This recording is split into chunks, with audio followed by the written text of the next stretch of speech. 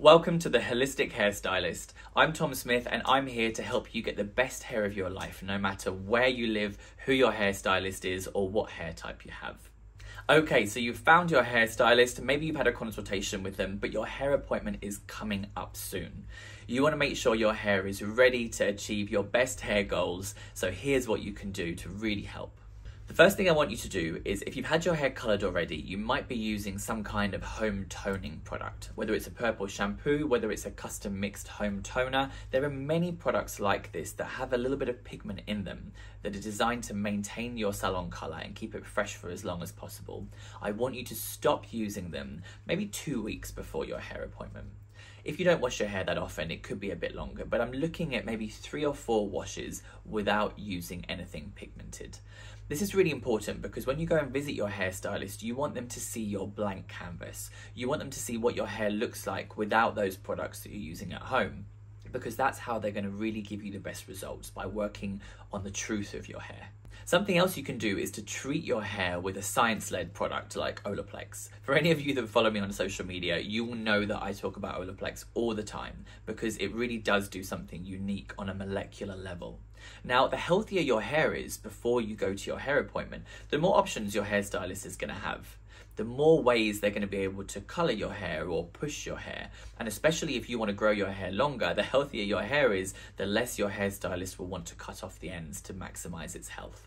Using Olaplex 0 and number 3 at home are the strongest reparative products that Olaplex sell for you to buy at home. Now, using those before your hair appointment is going to make sure the molecular structure of your hair has a good foundation. And that's a really good way of resetting your hair before you visit your hair appointment.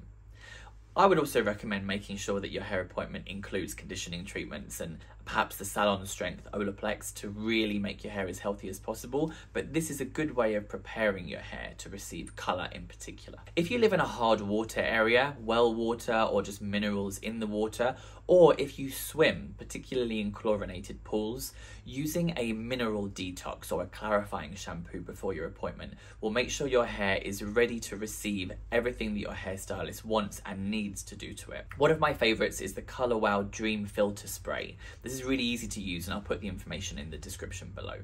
But do this or any other clarifying shampoo to prepare your hair so there's no residue of hair product, minerals, metals on your hair before you go to your appointment. Now, here's a slightly controversial one. There's a lot of information about this. You can go to your hair appointment with clean hair.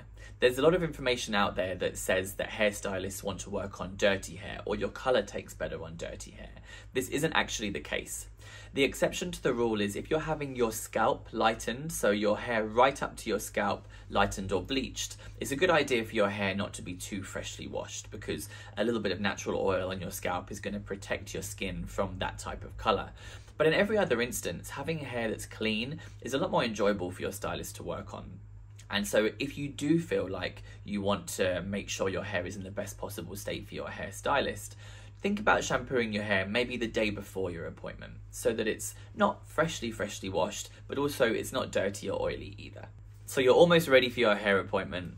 Stop using purple shampoo or home toners. Prepare your hair with something like Olaplex or your best conditioning mask to make it as healthy as possible, and detox the surface of your hair from any chlorine or metals or buildup. You've got your hair in a really good state to go visit your hairstylist. Make sure it's not too clean and not too dirty, and head on to your hair appointment. Now, in the next episode, I'm going to be talking about how to share your hair goals with your hairstylist. Now, there are certain questions that you can ask and certain information that you can share with your hairstylist to really make sure they're understanding you and you're understanding each other. So in the next episode, I'm going to show you how to prepare for your consultation, whether you're having a consultation booked before your hair appointment or whether it's the day of your appointment and it's the conversation you're going to have with your hairstylist before they start doing your hair. There's some information that you're going to want to share. So join me next time where I'm going to be telling you all about what to do to prepare for your consultation.